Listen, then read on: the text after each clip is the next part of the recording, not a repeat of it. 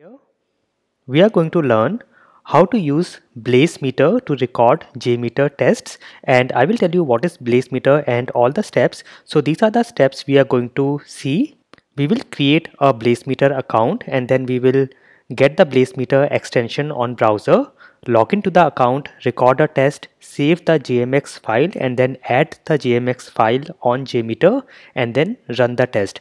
Now Blazemeter is a application that we can use to run performance tests on the cloud.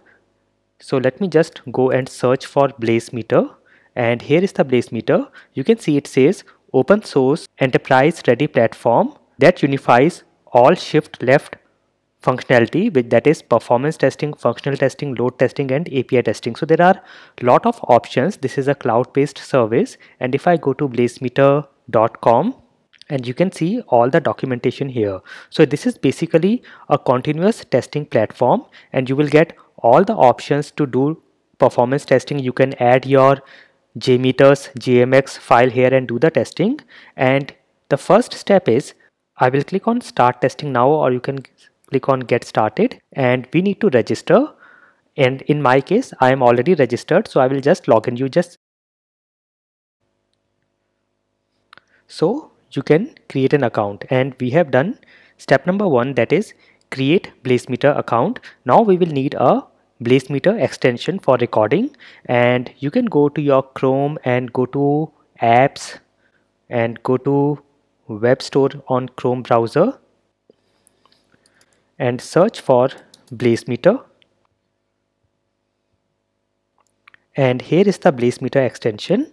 So you can see this is the extension. If I go inside and see the details, you can see here this is for recording the HTTP traffic and it is Apache JMeter compatible, and you can add it to your Chrome. In my case it is already added, therefore I am getting this option removed from Chrome. And if I go to my extensions, you can see here is my Blazemeter extension, and let me go to my website that I want to record, and here is my Blazemeter extension. Now you should be logged into your Blazemeter account. If you see something like login here, then you can first log in and then give any name here. Let me say this is JMeter demo. And now if I go to advanced options, you can see we have options to use the current browser, or you can use any other browser if you want to. Sometimes we need to test on some particular browser. In that case, you can see all these options are here. As of now, I will say my current browser. Here we have the filter patterns. So I am saying I only want to add the HTTP and HTTPS patterns and nothing else. And then we have these options to disable browser cache, record Ajax, and all these options are here. Our test plan will get created accordingly as we select all these options here, and then I will click on recording or start recording. And now you can see as I go to my home page, it will do the recording here, and you can see the sampler count here, and you can see this is getting recorded. I will go to archives page and the count is increasing here. You can also pause the recording, and let me go to my about page here.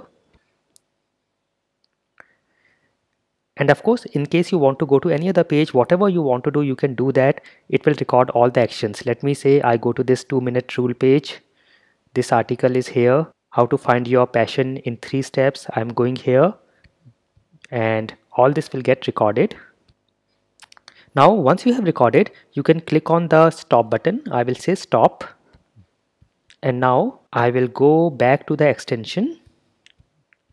And this is now stopped, and now I have the option to run, edit or save. If I see run, we have options to run a performance test, API functional test, GUI test and user experience monitoring. I will just click on run here, and it will ask what domains you want to include. I only want to include this, and I will say submit, and it will start execution on the Blazemeter dashboard. So you will see on your Blazemeter dashboard, it will open itself and it will show you the execution. And of course, with a free account, you will have some limitations, but you can still see it running on the cloud.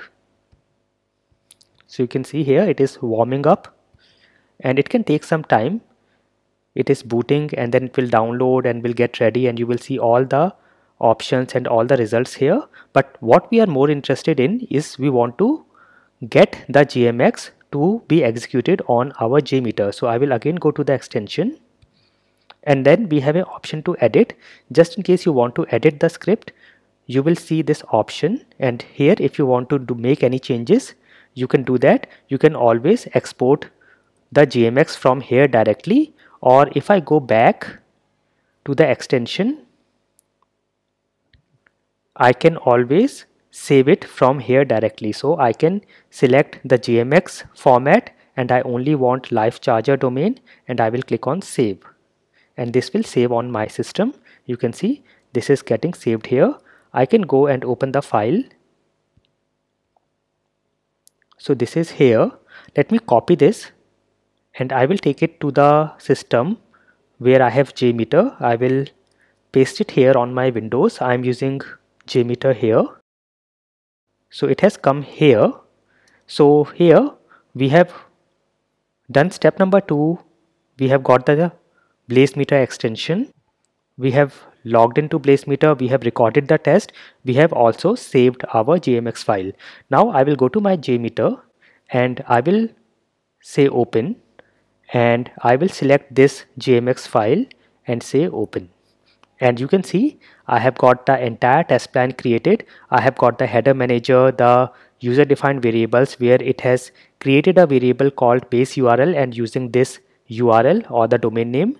In the request defaults, I have got this, which is empty as of now, and this is the cache manager, authorization manager, cookie manager, and here we have this cache manager. And if I go to the thread group, as of now we have one user, ramp up period 1, and one loop count. And if I open the test, you can see here this is a transaction controller, and under this we have all our requests, and you can see this was my home page, and it is referring the user defined variables here. Then this was the archives page. This one is the about page. Then I went to the 2-minute rule page, and then I went to the how to find your life purpose page, and I can now just directly add a listener. I will do a right click on the thread group and add a listener. Let us say view results tree, and also you can see for every request it has also added a constant timer. So here you can see this is added. This is just to add some random delay to mimic real world use of the application. And I can now go and run the test plan and check the result, and you can see the results are coming here. So we have got this, all this is coming here. And if I go to the thread group, I can increase the load from here now, and I can do a actual load testing. So you see in the earlier session we have used a HTTPS test script recorder which was inbuilt in JMeter, and there we had to set up all the proxies and certificates and everything. But here you can just use the Blazemeter extension, do the recording, and add the JMX in your JMeter and run. So we have also done step number 6, and I hope this was very easy and very useful. I will meet you in the next session. Thank you for watching.